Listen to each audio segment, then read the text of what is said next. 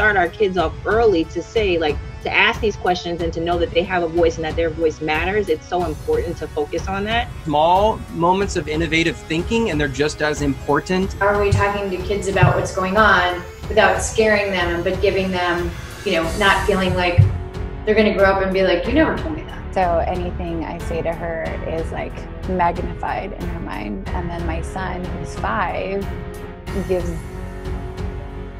no shits.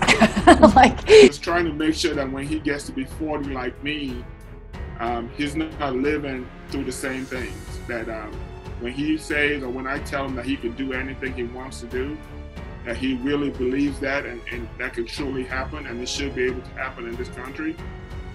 So pretty much that's the story I'm in this group to tell, the story as a black father, not just as a black father, but as a black immigrant father that came to this country looking for opportunities, and seeing everything that's happening today, looking at the way the world is looking at Americans, which I don't think is fair to Americans, because most Americans are really good people.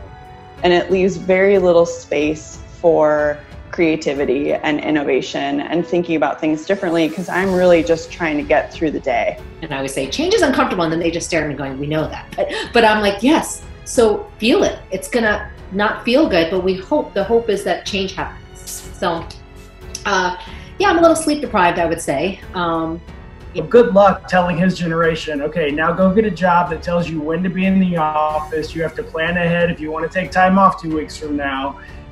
From like parent mode to work mode and vice versa, like even if it's just going to the bathroom and like splashing water on my face as like a mental and physical. They're awesome. They're e-learning burned out, and I'm e-learning taught out. First of all, I mean, teens in general are going through a lot of angst, social angst, and now we have social media angst. That they're still learning, because I still have that little gremlin in the back of my head that's like, they're not doing stuff. Why aren't they doing anything? And they're not learning if they're not, you know, on task.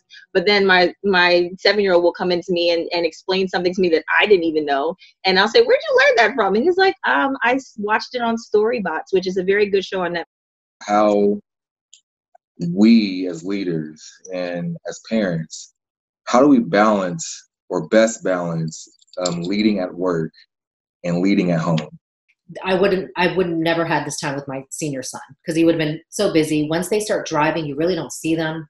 With some board games, and even going outside, that kind of things. Today we did meditation. Because you are building up leaders at work, but what's the best way to do that at home, especially if there are special circumstances in the household, like a child with a disability or something as well. Once, and I do have these conversations with my 8-month-old too. I mean, I tell him about the things that matter, because he is going to be part of the generation that hopefully makes. Despite wherever you lost it, 3rd, 4th grade, you are still creative. So it's been a beautiful time too, because sitting back and reflecting on this, the idea that this is the longest amount of consecutive time we will ever have with our children, ever. I wish Mr. Rogers was still alive, because he could totally help us out right now with